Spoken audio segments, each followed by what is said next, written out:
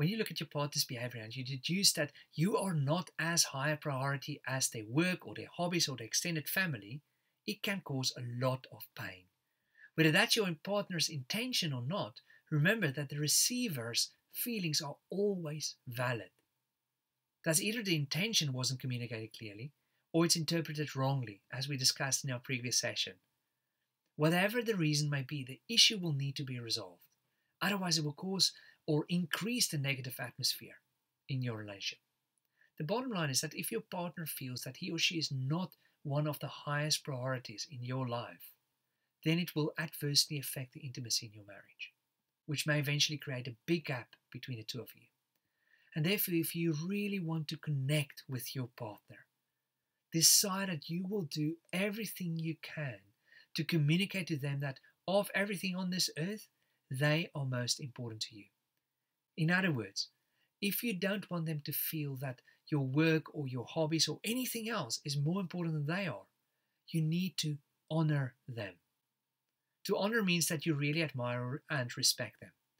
It's the same attitude you would have if you were handed an object that was extremely precious. For example, if you had the opportunity to handle a piece of art that was hundreds of years old and extremely valuable, you would do so with the greatest care, with the greatest admiration and respect, because you knew it was irreplaceable.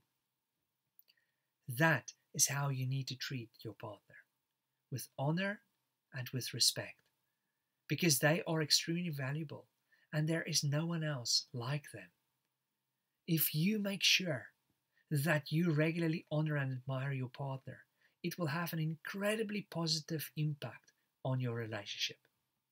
To help you experience that admiration and honor for your partner, do the following exercise with them. What is really amazing about your partner?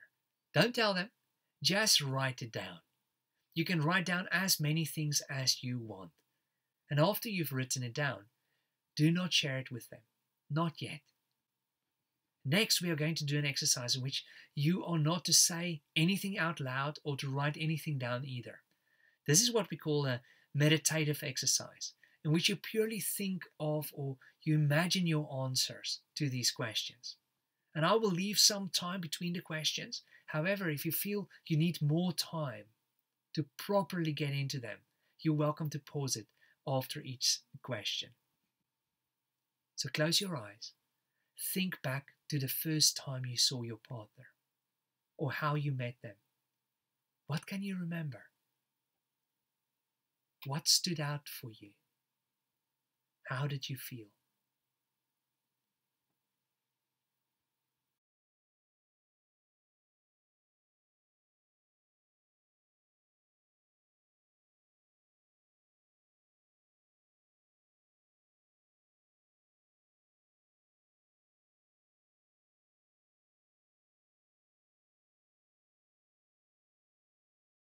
Think back to your dating days. Why did you fall in love with your partner? What attracted you to them in the first place? Think of all the excitement and the fun you had. Think of all the special times and everything you did together.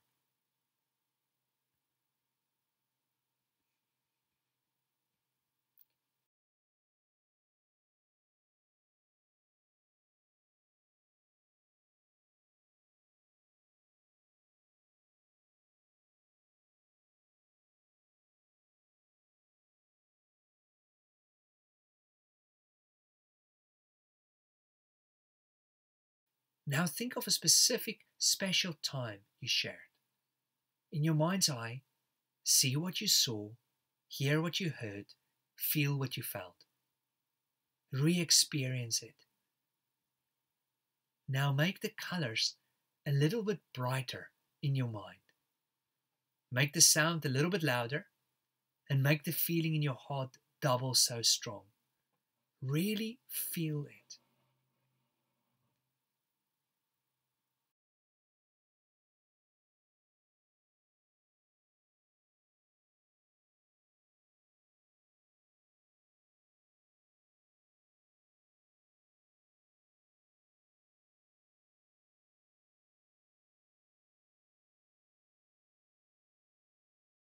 Now open your eyes and look into your partner's eyes for a few moments.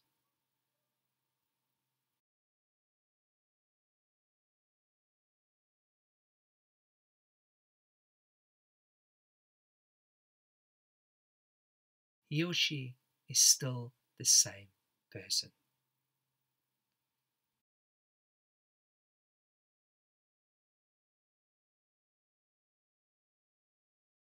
Share with your partner what you thought about and what attracted you to them in the first place.